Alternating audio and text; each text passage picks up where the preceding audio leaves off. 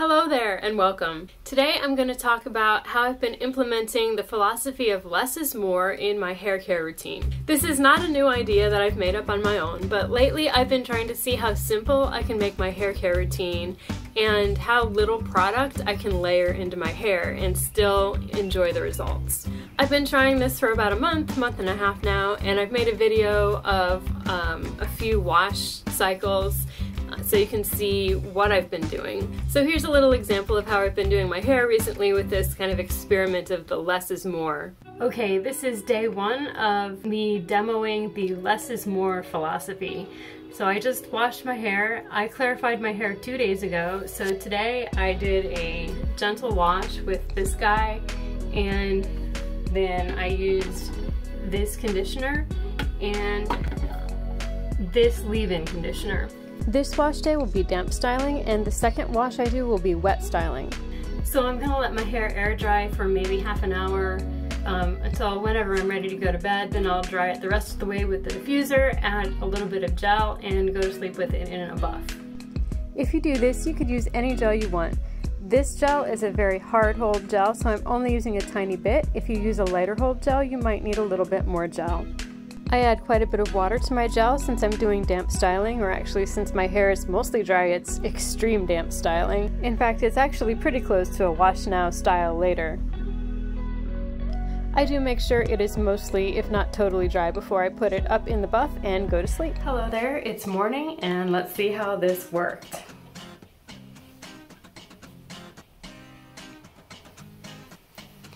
And that's about how it's been working.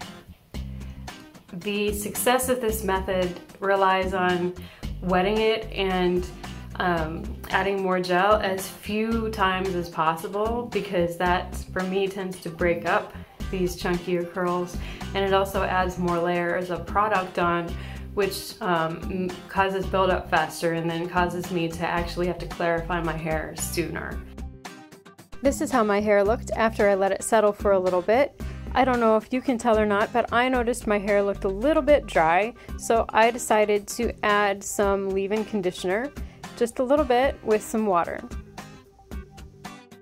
I'm not adding any extra gel, but the water that I add can possibly reactivate some of the gel that is in my hair from yesterday. And this is what my hair looked like after the conditioner and water dried fully and I scrunched out any remaining crunch. Hey guys, it is the end of day one, and I don't feel like my hair did too bad. It's a little bit frizzy, but I'm okay with that because I was outside a lot today, took the kids to the playground, went outside to play with the kids a few times, and then we went mattress shopping, so we laid on a whole bunch of different mattresses, and after all that, I feel like it hasn't done too bad. I felt like one time I needed to add a little bit of moisture, so I added one more little small amount of leave-in conditioner. So tonight I'm just going to sleep with it down like this on my satin pillowcase. See you tomorrow. Hello, good morning. I am going to take a shower this morning and just leave my hair down like it is. Try to keep it out of the water, but let the steam help it to curl a little bit. It's also pretty rainy today, so I'm going to add a tiny bit more gel. So I'll see you in a minute. So the leave-in conditioner I add today is the Curls Blueberry Bliss, and it has protein in it. I felt like my hair needed a little bit of protein today. And now I'm going to add just a little bit more of the Got2b Ultra Glue Gel, the same one I used a couple days ago when I washed my hair. And I'm definitely adding a lot of water to the gel here so that it doesn't get too sticky and add frizz. And here's what the day 2 hair looks like from the front and also from the back. And for a scene change, I went to visit my parents for the weekend.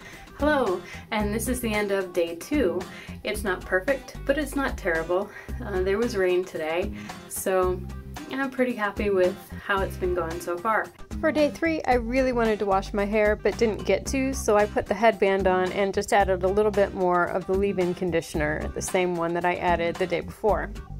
So I'm actually fairly impressed with how my day 3 hair is doing on this kind of cold, rainy, misty day.